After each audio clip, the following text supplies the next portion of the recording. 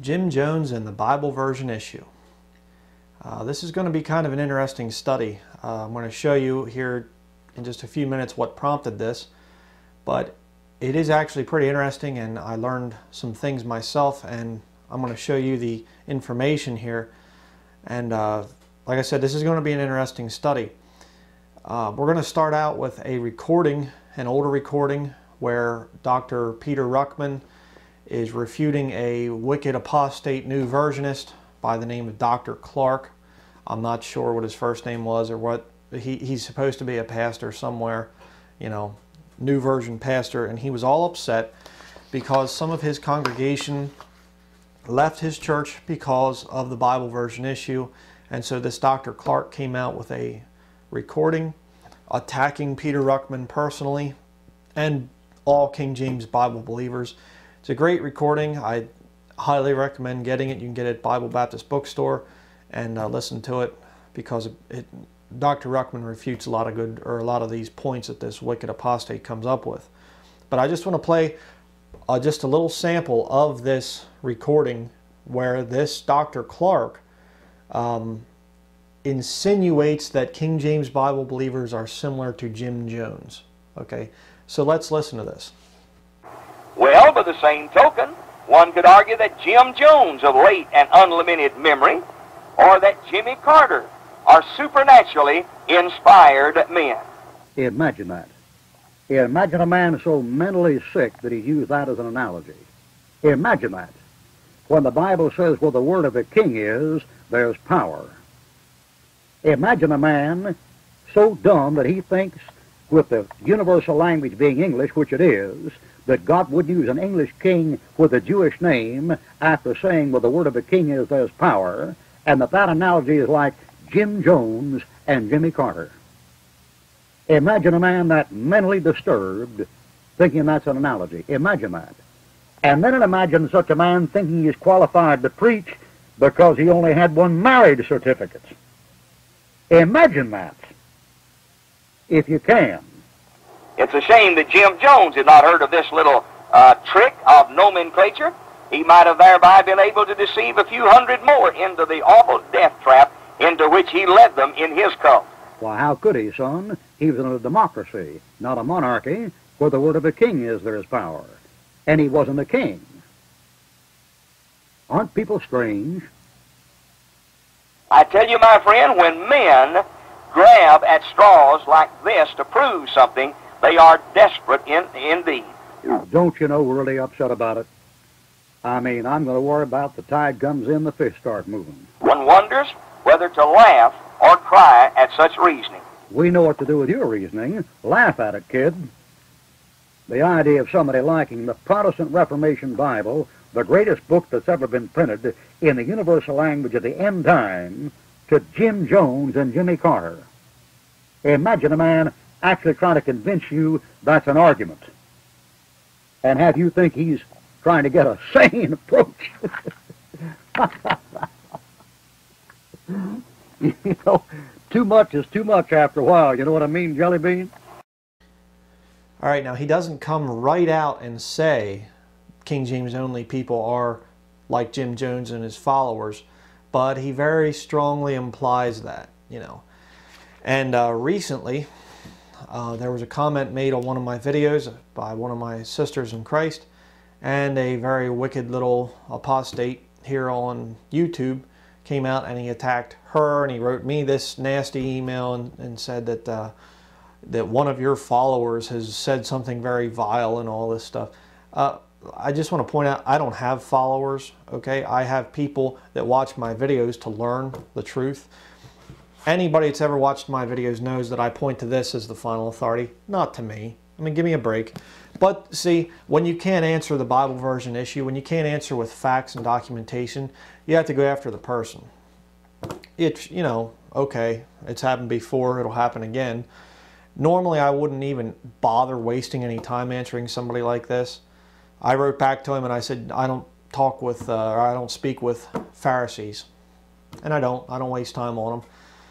Because these people, they don't want answers to their questions. They just want to make trouble. But I'm going to do an answer to this guy as in the form of a video, because it's a very interesting subject, and I want to show you some very interesting things about Jim Jones that most people don't know about.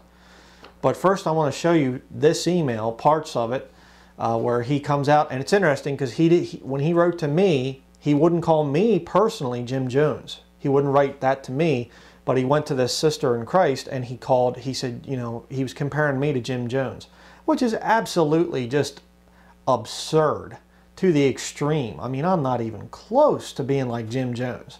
Give me a break. But let's look at some of this stuff here. He says, there was another man who suggested this. His name was Jim Jones. He was a cult leader. You probably know the story. He, like Husky 394 XP with a microphone, as Husky has YouTube, decided what was sin and what was righteousness. Oh, brother. Jones, like Husky and KJV onlyists, had to put his stamp of approval on Bibles to read, who to order from. Yeah, okay. Jones, this guy is a horrible speller. I'll just read it here. Jones, like KJV onlyists, declared it was as sin to read from this book or that book. What I want to know is who gave Jones such wisdom? Well, that would be Satan. Who gave Husky such wisdom? That'd be the Lord.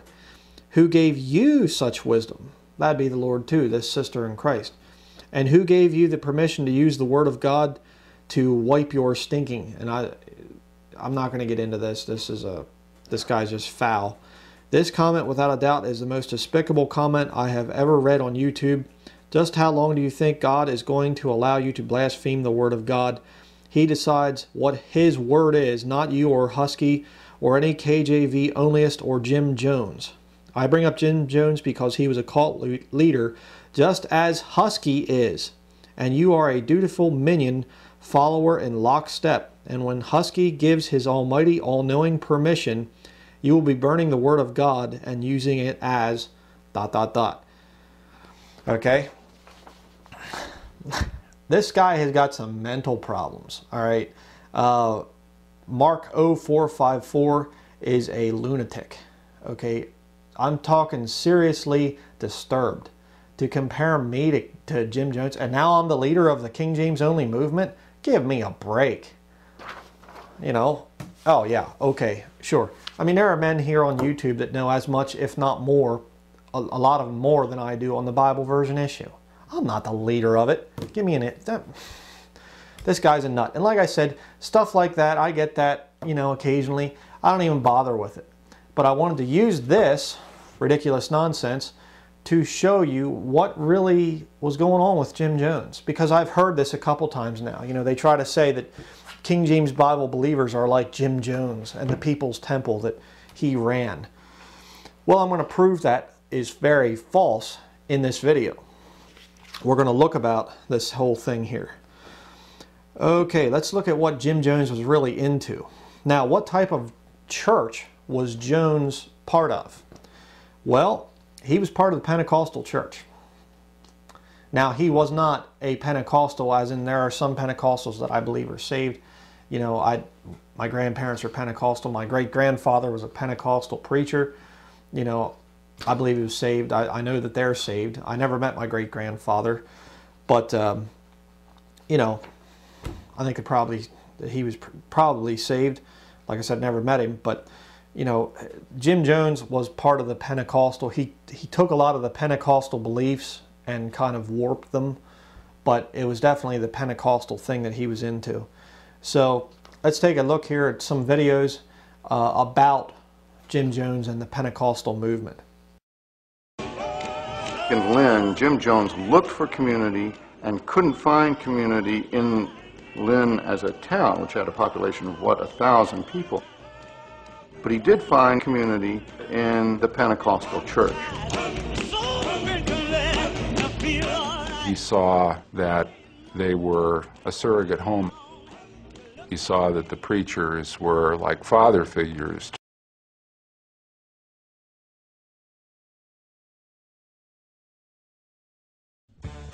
After they sang one or two songs, the whole place was lit up.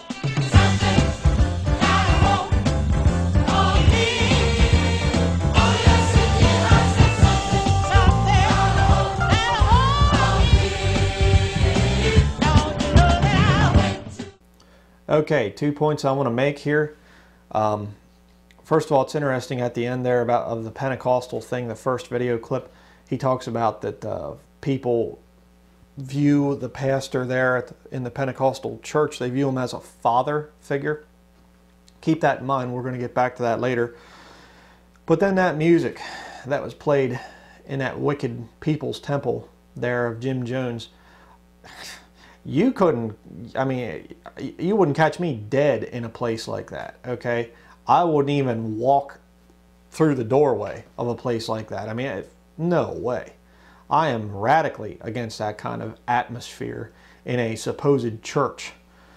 Okay, it's just ridiculous. And it's interesting too because it wasn't just fleshly, carnal, wicked music and everything else. It was also fake healing services. And here's a little bit of a video clip showing that in Jim Jones's church, the People's Temple. Check this out.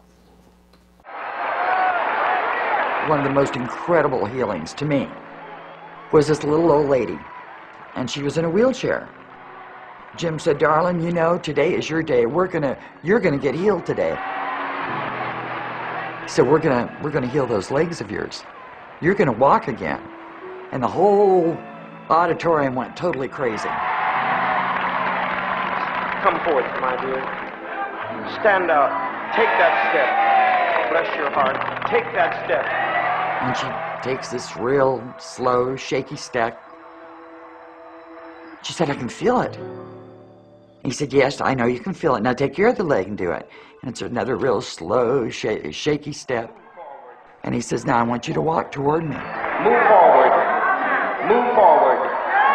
Move forward, darling. You can do it. And she starts taking forward steps.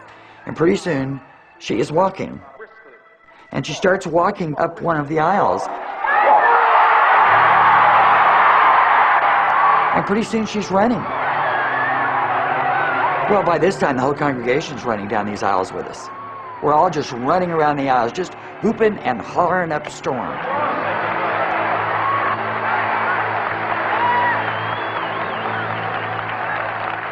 Later, I found out that this person that I had seen healed and cried with was really one of the secretaries, made up to look crippled and blind. Never shall forget what he's done for me. Oh, what he's done for me. Oh, what he's done for me. Oh, what he's done for me. I never shall forget what he's done for me. Isn't that ridiculous? And I'm real sorry to tell you this, but I have heard many first-hand accounts of faking these sign gifts, you know, which it's not even scriptural, you know, okay. The first century Christians, the sign gifts of the apostles, were given to convert the Jews. All right, this whole Pentecostal movement is a lie. It's a whole system based on lies. Sorry, but it is. Even the name Pentecostal, excuse me, you know, they say, well, you know, we base it off the day of Pentecost, you know. Well, that's a Jewish feast day that happens every year. It's not some magical day that happened in Acts chapter 2 and never again. It happened numerous times throughout the Bible, every year as a matter of fact. So the whole religious system is based on lies. Not going to go off on that. But what about Jim Jones and his beliefs in the Bible? Now, if you come to this channel here, to my channel, or to any of the other Bible-believing channels out there, King James Bible Believers, we believe that this book right here is perfect. We believe that this is the final authority in all matters of faith and practice. Anything that you do or anything that you're taught must be filtered through the King James Bible. That's what we believe. We exalt this book. We don't worship the book in the sense of putting it on a pedestal somewhere and bowing down to it. We don't do that. But we admit that this is God's word to men. Perfect, inspired, inerrant, infallible, whatever else you want to say about it. This is God's book. That's what we believe. Now, these new versionists will try to claim that we are like Jim Jones. And they're one of these idiots said that I am, very similar to Jim Jones. Okay, so why don't we see here, I'm going to show you a video of exactly how Jim Jones felt about the Bible. Take a look at this. He said, a lot of you people, you Christian people come in, you're so hung up on this Bible. He said, this black book has held down black people for the last 200 years. He said, but I'm going to show you this has no power. So he leaned way back like a football player, and he flung it. And when he flung it and let it go, the place got dead quiet. And he waited till it hit the floor. Pow! When it hit the floor, he stood and he looked back and forth. He said, now, did you see any lightning come from the sky and strike me dead? You're going to help yourself or you'll get no help. There's only one hope of glory. That's within you. Nobody's going to come out of the sky. There's no heaven up there. We'll have to make heaven down here.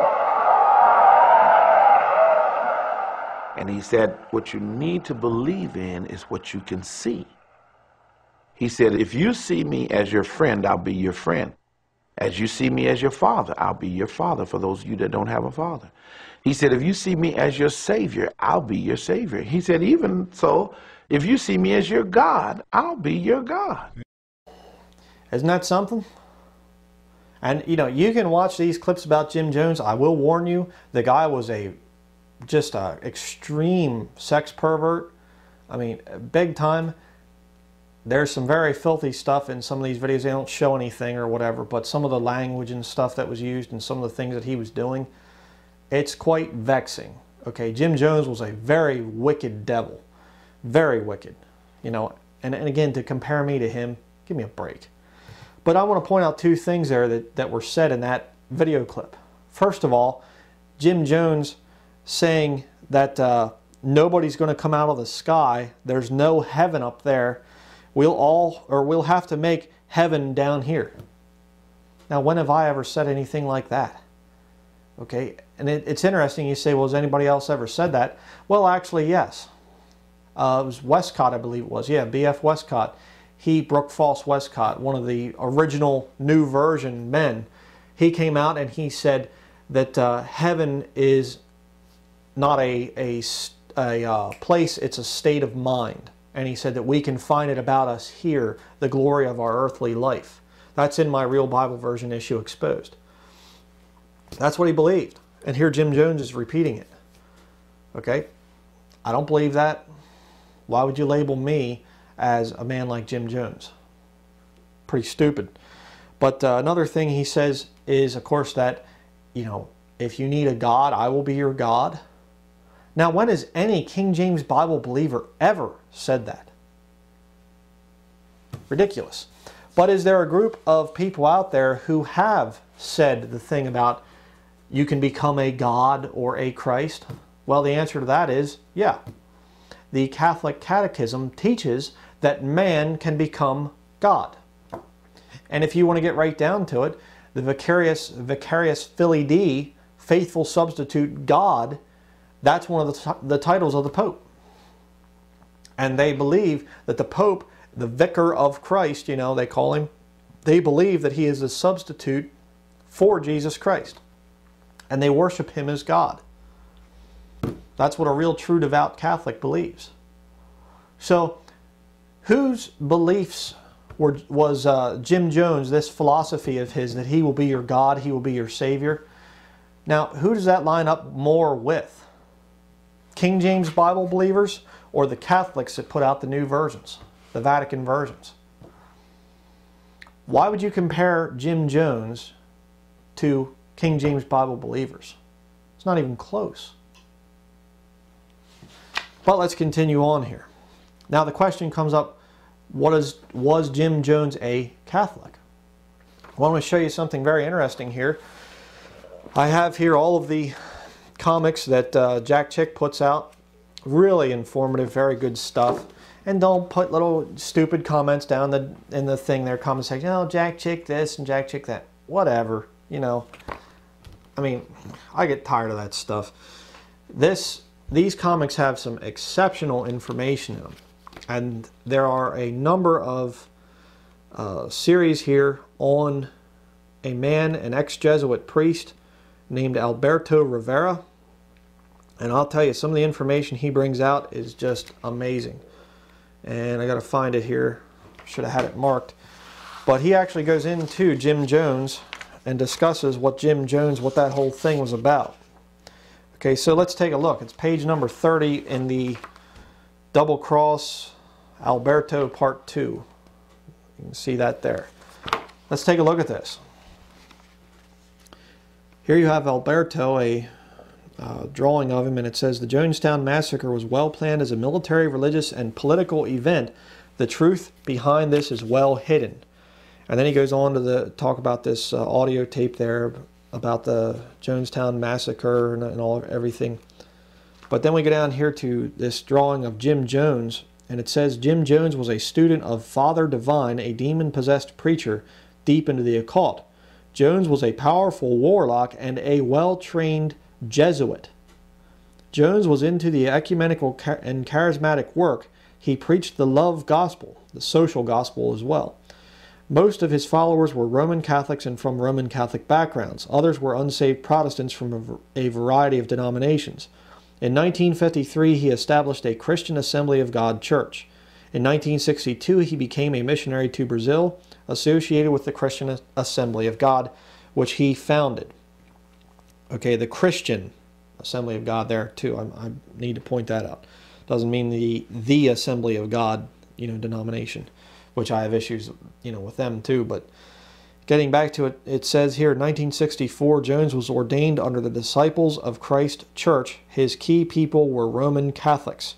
And like a good Jesuit, Jim Jones ordered his followers to call him Father and pray to him in 1973. And you'll see that. As a matter of fact, I'm going to show you this clip here from an elderly black woman who was part of Jonestown and then later went on to the colony over there in Guyana, and she actually was one of the ones that was killed by him. So let's take a look at this. Well, I'll see you later. I'll see you later. Okay, Father. Thank you for everything. Thank you, Father. See you. Now, if Jim Jones wasn't a Catholic, a lot of people might say, "Oh, that's not really any proof and everything." Well, if he wasn't one, he sure dressed like one. I mean, here you can see the pictures. He's wearing the Roman collar around his neck and walking around in robes and everything. Sure looks like a Catholic to me. But let's continue on here. The next page, page 31. And it gets into the thing of top political leaders were actually coming and visiting with Jim Jones. The president's wife came and met with him. Isn't that kind of weird? Why would the president's wife go and meet with just some regular preacher? Very strange. And Jerry Brown, who was a Jesuit trained, he came and also met with Jim Jones. So it's very odd. And here's a picture actually with Jim Jones meeting with, I forget even who this is anymore. This might be Jerry Brown, but it was a man. And look at the handshake he's giving. Okay, it's a Masonic handshake. They put the thumb on the knuckle, They don't shake normal. They put the hand on the knuckle, or the thumb on the knuckle or the hollow, depending on which degree or whatever. How do you explain that? Weird stuff. Now this is very interesting, the conclusion here to this whole Jonestown thing. A couple good points are made. Let's read this. It says, "I believe all of this was part of the setup for the massacre to receive worldwide coverage. Jim Jones planned and prepared under instructions from Rome to sacrifice his flock to fulfill his Jesuit oath." And then it's written, the Jesuit oath is on page 12. You can look it up on the internet. It's there. It's available. "When it was over, the world was in shock. The press and TV worldwide implied Jim Jones was a crazy, Bible-believing fundamentalist. Immediately, all fundamental churches fell under suspicion. What a diabolical conspiracy." And it's still going on. Here we had a wicked modern apostate attack me because I'm a Bible believer, and he compares me to Jim Jones. Just ridiculous. The cry went up that politicians should pass laws forbidding groups from setting up retreats. This way, Bible believers would have no place to hide when the great wave of persecution from Rome begins. They did the same thing with Waco. Okay, and somewhat with Ruby Ridge. You know, you go out and you want to live and you don't want people bothering you and whatever. Oh, you're crazy. You're some kind of a cult or something. So, that's that. And I highly recommend these comics if you want to go there and get them at Jack Chick's website. You'll learn a lot. Some very interesting information in there. Okay, now finally a couple more points I want to make here on Jim Jones. Jim Jones was a socialist or communist, is another way that you can put that thing. He first set up Jonestown in California, and then they went over to Guyana and set the thing up over there. And it was all this thing of anybody can come, no matter what, you know, race you are or whatever else. You come and we have all things common. And, you know, he tries to take that from the early part of the book of Acts where they were doing that. And it later came out, no, we shouldn't be doing this. Whole other study. But he tried to take that thing and apply socialistic types of ends to it. And in fact, he even talked about that their true mother was not America, but Russia, communist Russia.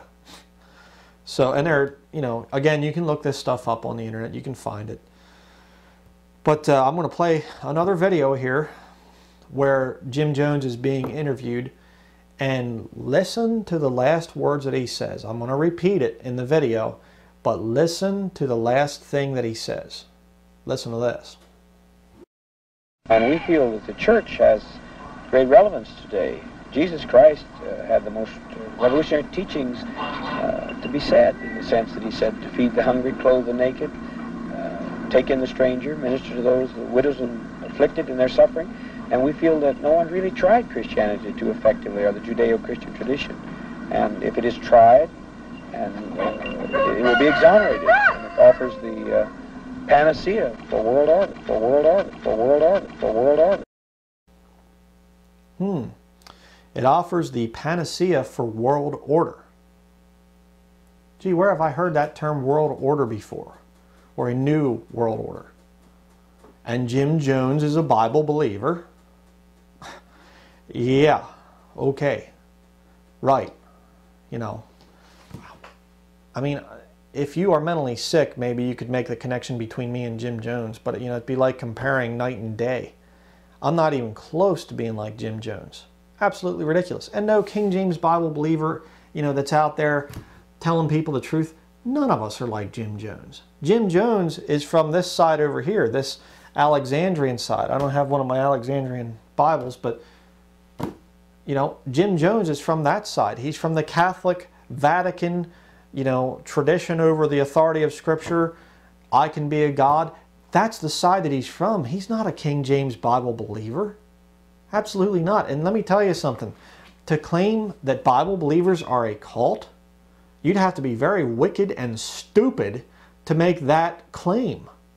Okay, this is where freedom is. The truth will set you free. You know, there's not one member of Bible Believers Fellowship, the church that I'm part of, there's not one member here that's forced to come. Not one. They'll go, you know, our people, we go out, we'll visit other churches, you know, go talk with people about anything. We take any material from people, we refute it. We don't force people into anything. Give me a break. Absolutely ridiculous. Okay? And one more video I want to play where he talks about, you know, he's going off and getting all charismatic and everything. And he talks about socialism, social justice. So here it is. I represent divine principle, total equality, a society where people own all things in common, where there is no rich or poor, where there are no races. Wherever there's people struggling for justice and righteousness, there I am, and there I am involved. So there you have it, the modern social gospel. I've preached against it. You know, there are churches, so many churches in this area, you know, they put ads in the paper, you know, we'll come mow your yard and we'll do your yard work for you and we'll we have a free clothing bank, and we give food to the needy and all this other stuff. And those same churches, they wouldn't offend anybody with the gospel of Jesus Christ if their life depended on it. Okay? Socialism is not the purpose of the church. The purpose of the church is to preach the gospel of Jesus Christ and get people saved. That's what it's about. You know? And sure, you know, do nice things for people, whatever, but that's not what it's about. It's about getting people saved. And these wicked, apostate devil churches are the ones that are promoting the same thing that Jim Jones promoted. Again, King James Bible believers are going around getting people offended and things because we preach against sodomy, we preach against, you know, the other cults out there like Catholicism, Mormonism, the Islam, things like that. You know, we offend people with the truth, okay? These new churches, these new version churches, they aren't offensive. The only people they offend is the Lord and King James Bible believers. So let me just review the evidence that was presented in this video. Okay, comparing me and other Bible believers to Jim Jones. Let's look at the differences. Jim Jones was a fake healer. He did this fake healing stuff to get people's money and to con them. Bible believers, we believe that the sign gifts were for the Jews and that they aren't around anymore. You know, I do believe God can heal people, but it's because of praying and fasting and things like that. You know, and eating right, not living in sin. That's the way God can heal people. You know, it's not the thing of going over and saying, be healed, blam, and they're healed. Okay, that gift has passed away. And the only way that you can pull that off today is either by faking it, like Jim Jones was doing, or by satanic power, which, you know, I think Jim Jones had some of that too. Jim Jones and his People's Temple had fleshly rock music as part of their worship service. It was a flesh service, a carnival, you know. Bible believers, we believe in spiritual songs and hymns. Hymns and songs that bring glory and honor to the Lord Jesus Christ. Not fleshly, wicked, carnal music with a bunch of half-naked women up front dancing around, you know, like they do at most of these modern churches. Jim Jones rejects the Bible. Bible believers, we exalt the Bible. So much so that we're called bibliolaters. You know, we're not the same. Don't be ridiculous. Jim Jones desires worship for himself. He wants to have people, you know, calling him God and everything else. Bible believers, we want to see worship of Jesus Christ. And we point people to Jesus Christ. I've said it before, I'll say it again. If you're a King James Bible believer, or a pastor especially, your purpose should be to point people to Jesus Christ and to the Word of God for the English-speaking people, King James Bible. That should be your purpose. Jim Jones was a socialist, or a communist, would be another way to put it. A Bible believer is a capitalist. Okay? We believe that if you don't work, you shouldn't eat, like it says there in 2 Thessalonians 3:10. That's it. It's not that you get greedy and you crush other people and stuff like that. No. It's just a Bible believer reads from the Scriptures that a man is to provide for his own. He's to be a hard worker. The wife is to be a keeper at home. She's to be one that raises the children, that she guides the house. That's what the Bible teaches. Not social justice, socialism, that everybody, you know, there should be nobody that's making more money because they're working harder. Okay, that's not of the Lord. That's atheistic. Okay, the whole Karl Marx system, Lenin and Stalin and Mao Zedong and everything. Look at what they did. But I just want to make that point too. These idiotic atheists out there, these fools that come out and they talk about, oh, your religion has killed and slaughtered millions of people. What about atheistic communism? You want to talk about millions and millions of people being slaughtered? Lenin and Stalin and Mao Zedong killed far more than any religion ever did. Okay, and then you study their religion that are killing people, it's always the Catholics or the Muslims. Okay, Catholicism and Islam are not part of Bible-believing Christians. Go off on that all day. Jim Jones was pro-Catholic. Okay, he was a Catholic, essentially. A Jesuit. Okay, and he was for Catholicism. A Bible believer knows the danger of Catholicism, and it's not that we hate people because they're Catholic, it's we hate the system of Catholicism because we know what it is. It's bondage. All right? It's we're right, you're wrong, and we're going to kill you. Okay? King James Bible believers claim to have spiritual power, but we don't claim temporal power like the Catholic Church does. The Catholic Church teaches that they have the right to have the sword. And I don't mean the sword of the Spirit. I mean the physical sword. And to go out and forcibly convert people. And they still do it today, by the way. That's not a Dark Ages type of a thing. They've done it in the 20th century, and they're going to do it again. And God have mercy on this nation if the Catholic Church ever takes over. Jim Jones was a sex pervert. Okay? And he was all for it. He taught it from the pulpit. And of course, you know, again, Catholicism, what's the tie in there? You know, Jim Jones, perversion, Catholicism, perversion, pedophiles, sodomites. Yep. A Bible believer, we are against sodomy, and we preach against sodomy, and against fornication, and against whoremongers. We preach against it. Okay? Jim Jones was lost. Obviously. The guy's frying in hell right now. Good riddance. Bible believers are saved. And we know we're saved. Not because we're good people or because we're count on our own self-righteousness. It's because we have a perfect written record. Okay? And we know the Lord Jesus Christ. And we put our faith 100% in Him, not in ourselves. That's why we can know we're saved. Jim Jones, he likes to drink Kool-Aid. Me personally, I hate Kool-Aid. You know, a little funny thing there on the end. You know, you drink Kool-Aid, whatever. Just make sure it doesn't have cyanide in it. So that's it for this study. These new version people will grasp at anything that they can to get away from final authority. And they'll call you all kinds of names. Like I said at the beginning, normally I don't even care about this type of stuff. These wicked little devils that come along and call me names and whatever, doesn't bother me one bit. But I'm making this video to show people, because this is a very common thing. They'll compare you to Jim Jones and all this stuff. Jim Jones, if he had a side, it would have been over here. The New Version side, the Catholic, the Jesuits. That's who he was part of. Okay, that was the agenda that he was trying to get through. Talking about bringing in a world order. He wasn't a King James Bible believer. He was not a fundamental Christian. Okay, he was a lost, Jesuit, wicked, fake con artist. And a pervert too. I have to throw that in there too. Alright, so don't worry about it. These stupid new versionists that just keep attacking King James Bible believers. If you get to a point where they call you Jim Jones or compare you to Jim Jones, just laugh about it. That's what I do. So that's it. Thank you for watching.